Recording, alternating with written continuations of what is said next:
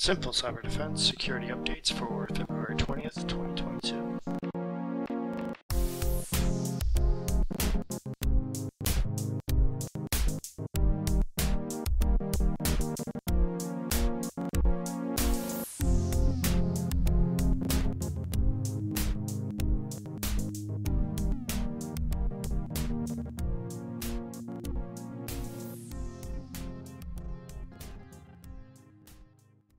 Welcome back to the Simple Cyber Defense. In this episode, we're going to be discussing cloud computing, the basics of it, and why you should start caring about it. In the news, we keep hearing over and over about different cloud computing modules and services that are out there, and so we're going to go over that and what you need to look out for and to keep yourself private and secure. So, as always, I'm Carl. Hi, this is Ahmad. And so we're going to get started right now. All right, so basically the question is, what is cloud computing? Well, simply put, cloud computing is the delivery of computing services. It includes servers, storage, databases, networking, software, analytics, any type of intelligence over the internet. And that's what is referred to as the cloud. And this is basically to offer faster innovation and flexible resources and economies of scale. Because in cloud computing, you typically pay only for the cloud service that you use. And there is a lot of services that we get for free, in the cloud that we don't realize that these are, cloud services.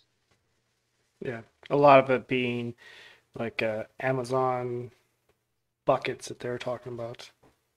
Well, if you look at even something like Microsoft 365 or even Google, Gmail, that's a software as a service. Your Google Photos, that's also software as a service. It's similar. It's similar. Yeah, Amazon, which it's the biggest cloud service provider.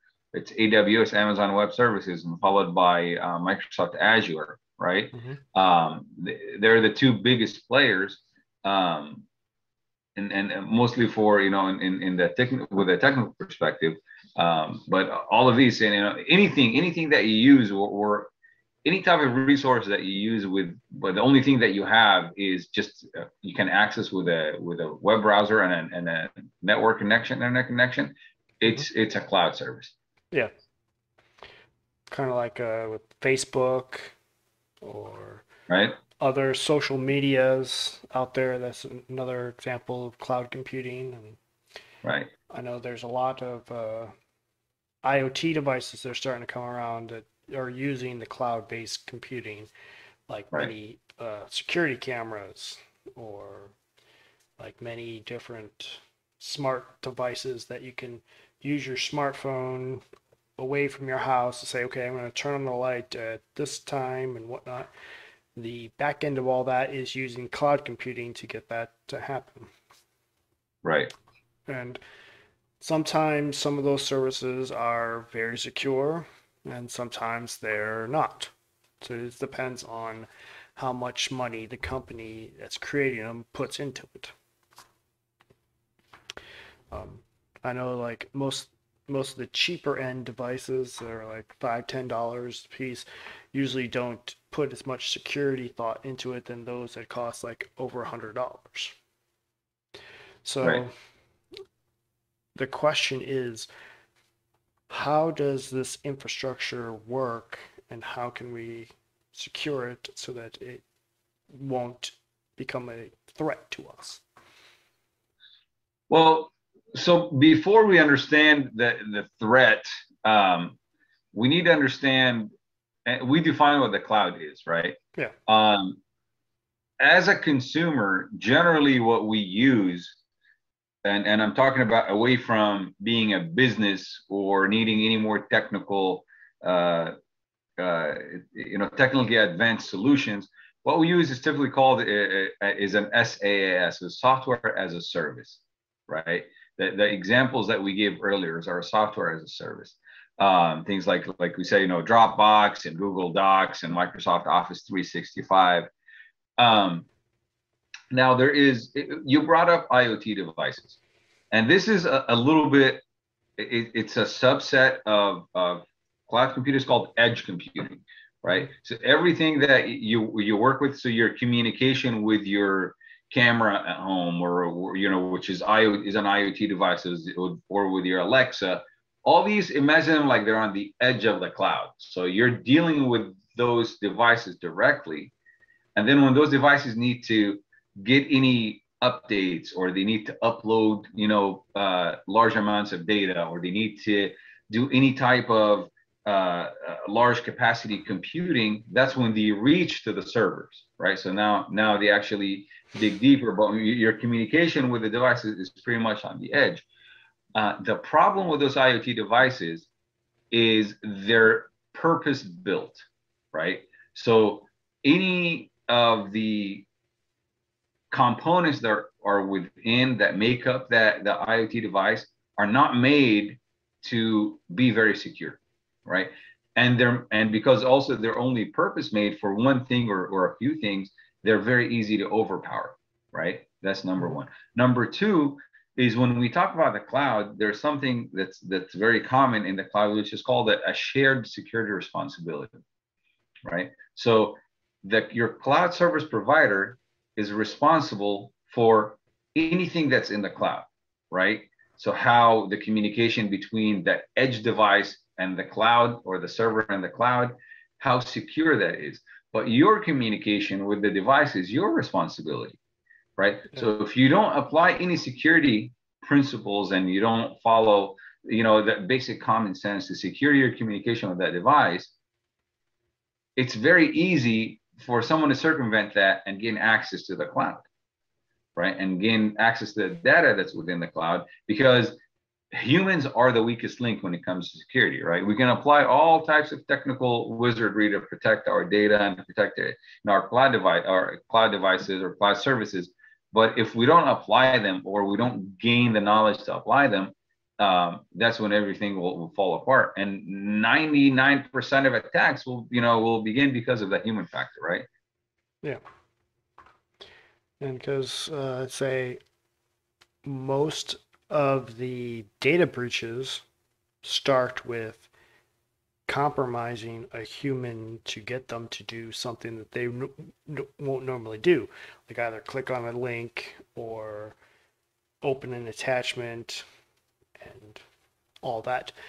So the same goes with the cloud computing too. Basically, the cloud will do exactly what you tell it to do.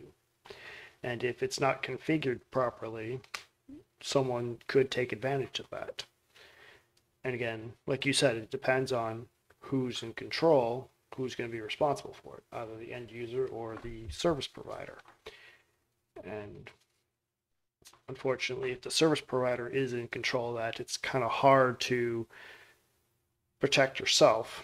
So you have to do a little bit of due diligence to see, okay, are they responsible enough? Have they been in the news a lot about data breaches or things like that? Like T-Mobile, who had 6 data breaches, and within a few years, I would say pretty much you should probably stay away from them.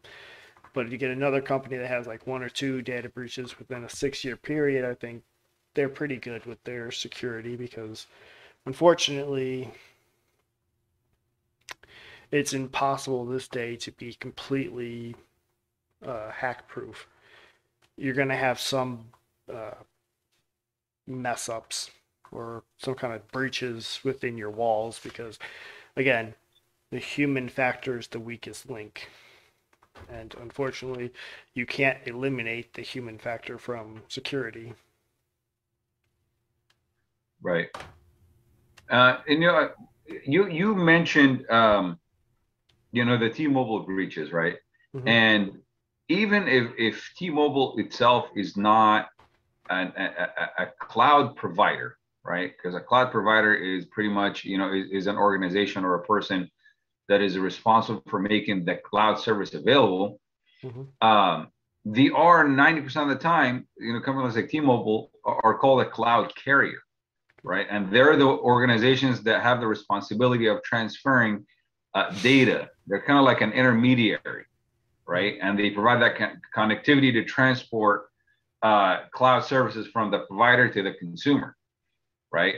And we know that from precedents, we know that these companies are not, they're not very secure. So yeah, there are a lot of hands in the pot when it comes to cloud services.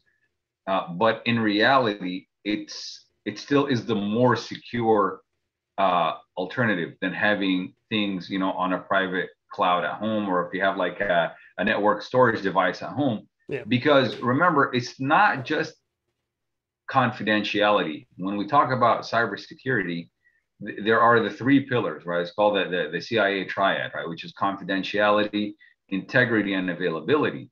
So yeah, if someone was, if you were to suffer a breach through a cloud carrier, when your information is being transferred, from your computer to your cloud service provider, and you may suffer that breach and your information may be exposed. Yeah, you may suffer that confidentiality. It may suffer. But let's say you have that same, you don't have any safeguards at home, and you have all your important documents and your important pictures and your music and all that on your Yep. network cloud storage at home, and then that gets corrupt, or you Or lose power, ransomware. and or yeah, or any of that. So, or someone can steal it, or someone Hmm. can go in there and change the data around. So yeah, we may, by working with the cloud, some of the confidentiality may be put in jeopardy. But if you don't use it, you're jeopardizing confidentiality, integrity, and availability, Yeah. right? And when we talk about especially availability, when it comes to the cloud, if your usage becomes more, um, then there's something that's called elasticity, right? Hmm. So you can have 100 gigs on your Google Drive, but the next day, no, I need 150. Well, you pay the 299 a month, and now you have, without having 150. to go and Yeah. buy another drive and transfer data and all that, it gets bigger, right? And there's also, let's say one of the servers fails where your stuff is at. Well, you won't feel it, right? Because there's redundancy. So Google will have your files or documents on a few servers. If Yeah. you were to pay for that and implement it yourself, you need a lot of technical knowledge, and you need to invest a lot of money, Yeah. A ton of money. right? So that's, it's the wave of the future, right? You'll see a lot of organizations that they're moving their operations into the cloud, right? Yeah. Even the federal government, right? The federal government uses what's called the private cloud, right? Which is the cloud that's solely for the use by one tenant, which is the federal government, right? Yeah. Because there are some threats, if you use another type of cloud architecture, which is or a cloud deployment model, which is a public cloud, right? And there's another one, it's a community cloud, where you get, let's say, we are in a few cities, and we're like a couple of biotech companies, and we want to share resources, and we don't want anyone else with us. So we can have what's called the community cloud, that only people Hmm. in that type of organization or that type of organization type will have access to that cloud, right? Um, so, or it is the wave of the future, right? That's where Yeah. everybody's moving, and you'll see, for example, you brought up IoTs, and if we talk about 10 years ago, you would have your Windows PC or your Apple PC, and I need to have this many gigs of RAM, I need to have this much CPU capacity. Now all you need is a Chromebook and internet access and a web browser, and then Yeah. with that you can fire up a virtual machine in the cloud, and then you can do things on that or even a Raspberry Pi, right? Yeah. And you can do things on that you can do on a server, just by having a wireless, just by having a web browser, right? Yeah. And also, the newest, one of the newer things going on, like cloud gaming, where you could rent a computer online to game on it, it will have like really high powered graphics and all the RAM and whatnot, and then you'll just play your games on there and then shut down your computer afterwards, and then someone else would rent that same server and do the same thing. Um, so it is kind of interesting how the future is being more leaning towards cloud computing. There's even rumors about how many operating systems may turn more to cloud-based instead of having an operating system installed on your computer. You basically have like a shell computer, kind of like a Chromebook, and then go online and do all your computing through the cloud instead of having everything installed on your local computer. It would be interesting if that does flush out, because then it'll open up a whole new world of different uh, responsibilities and maybe more risks or less risk depending on how it's structured. So the question that I guess we have to answer is how can we secure ourselves so that we can limit the impact of cloud computing so that it's not a catastrophe every time, or we're not sitting there worried about, okay, is my data safe or is it going to be compromised or things like that. Well, so number one is, choose a reputable cloud service provider. That's Yeah, number one, right? Remember that when we talk about this, if something is free, then you are the product, right? If you're not paying mm-hmm. for it, then you are the product. Um, so, something like, okay, use Google, use AWS, use Windows Azure, use Dropbox. Um, all those are reputable companies, right? There are other companies who will offer you more, but understand that they may not be based in a location where there's any privacy rights. Okay. Personally, when I look at a software, I like to I kind of lean towards European software Yeah, companies, right? Why? Because the GDPR is a lot more strict than what we have here in the United States. I live in California. We have very strict rules here, but a lot of companies, even though they're based in California, they don't incorporate in California, so that yeah, some of those rules don't apply to them. But Europe in general has that GDPR regulation that protects the consumers, and I'm hoping that in the United States we'll catch up yeah, maybe eventually as a country. because I mean, we've done, like, if you look at HIPAA, for example, we've done something when it comes to medical data, but yeah, we want that for all data, mm-hmm. right? Um, so that's number one: is choose a good cloud service provider that you trust with your data, and then you really can't do much with your data as long as it's in the cloud, right? Yeah, But you need to uh, use common sense and good security practices when it comes to securing your access to that cloud, yeah, right? We talked about this before. Use encrypt your data. When in use and in transit. Use a VPN when you're uploading that data. Use a password manager for all your cloud services. yeah, Don't use the same username and password for everything, right? yep, All those things are don't share your password. Oh, I need to log in and see, something that, oh, you emailed me, but I didn't get it. Can I just get your password and I'll log in? No, you can't. no, no, Things like that. So because the threats for cloud services are there, right? And there's a mm-hmm. lot of them, and the more organizations get into the cloud, the more threats that we will, and the more attacks that we will see. Yeah, because like how many times have you heard celebrities' iPhones have been hacked into, and all their private, uh, saucy little photos get Right. leaked online? Uh, the same concept goes for all of us. Like, would we want our private photos or private documentations to be plastered online? If we don't secure it properly, that's basically what we're doing. We're just leaving the door wide open for someone to walk right in, take what they want, and do whatever they want with it. And who knows what they're going to do with it?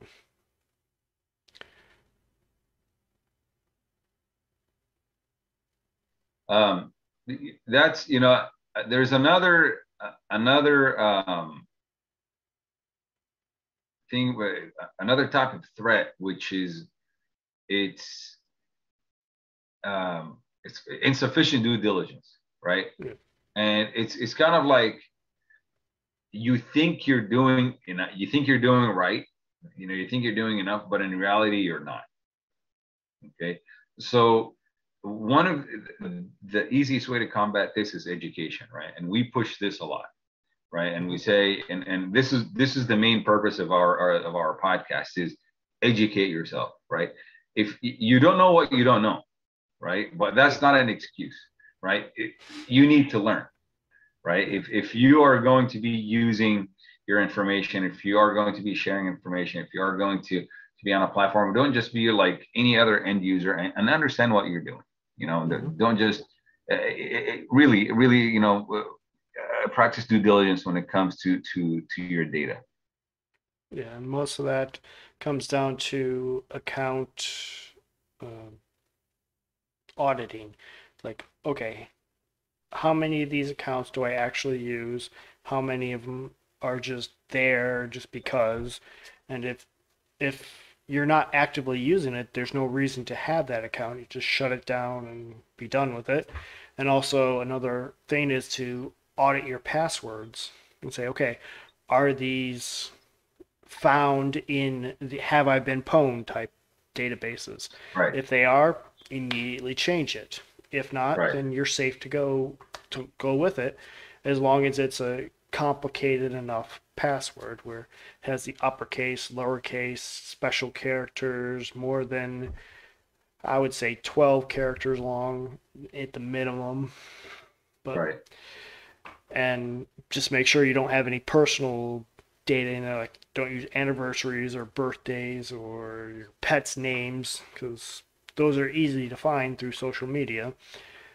And also go through your social media also and to see how much have you been sharing and the privacy settings on there. Like, do you have everything set to public or do you have some controls on there say, okay, only certain people can see about it? And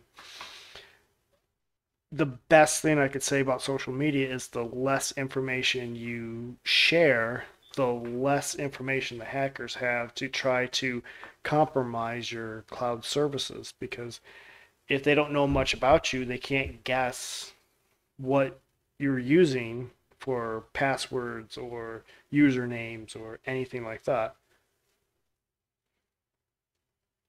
Yeah, and your PIN numbers. Yeah. Mhm. Always constantly keep an eye on those PIN numbers. Yeah. So it's so to close with, like, this is not doom and gloom, right? It's how do I protect myself, right, Mhm. in the cloud. And very simply put, there's a few steps. If you think about it this way, number one is the applications that you're using. Make sure that the applications that you're using on your hosts are secure, unpatched, and up to date. Make sure that number two is your information that you're sharing. If you don't, if it's not necessary, don't share it. If you are going to share it or move it from one place to another, make sure it's encrypted. Um, Number three is management, right? Management of what we just talked about is your access credentials and your passwords. The fourth is the network that you're on. So am I using a secure network, or am I just using an open, Starbucks network? Or I'm not picking on Yeah. Starbucks or anything. I'm just because I was just there. But am I just using an open network, or I'm just driving down the street and I found an open network, an open Wi-Fi, Yeah. and I just decided to log on. So make sure you're using a secure network. Make sure that the computer that you're working on is legitimate. It doesn't have any backdoors on it, right? Um, uh, any storage, any files that you have stored, any backups that you have, make sure all that is encrypted and it's sitting behind a firewall, right? Or And it's totally very easy, offline. or offline. And not what I'm saying, if you're using the internet, and all that stuff is built in your Windows. I mean, Windows has done a great job, starting Windows 10 with the security, with their security, or having the firewall and your security control center and all that. Use it and make sure that stuff is. If you get that little red shield on the bottom right corner of your screen, handle it. Don't just let it sit there for months on end. And finally, and this one is and I'm guilty of that, is physical security of your computer, right? If someone were to break into your house right now, is your computer locked down, right? Can they walk out with your laptop? If you have a laptop, put a lock on it on Amazon, $5, lock it to your desk or something, so that it just doesn't walk away. And again, just these are very simple steps, but really all it takes is just a little bit of education and common sense. Yeah. Well, there's a reason why it's called simple cyber defense. Yeah. Because it's these simple things that we can all do that will protect ourselves. A lot of people see cybersecurity as this complicated, big thing that you have to do, but if you just break it down to the bare basics, it's just these simple steps that you have to do. Like, the complications come when you get into large organizations and you're trying to protect billions of different computers and a lot of different data flowing around. But if you're just worried about yourself, it's very simple to do that. Well, honestly, Carl, even if you look at big organizations, right? How many frameworks that we have out there from and standards that really simplify and put step by step what you need to do. Yeah. Even for security admins or system admins or network admins, they're doing the same thing that we're doing on our single computer here, except on a much larger scale. Much scale, yeah. Right, but it's really it's just like you said, it's a simple cyber defense and it's common sense. Yeah. Right.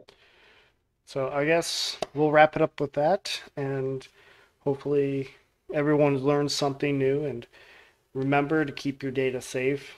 Encryption is your best friend. Strong, complicated passwords will definitely protect yourself more than you think. And just keep these simple things in mind. And when you are using cloud computing, just try to use reputable companies, like we said. And then with that said, we'll close it up, and we'll see you in the next one, where we're going to be talking about wireless configurations and security. So we'll see you in the next episode. Thanks for listening to the Simple Cyber Defense Security Updates. Join us next time when we dive into more security issues, and make sure you subscribe to the podcast so you never miss an episode. Plus, if you have a topic suggestion or want to support the podcast, stop by our website at simplecyberdefense.com.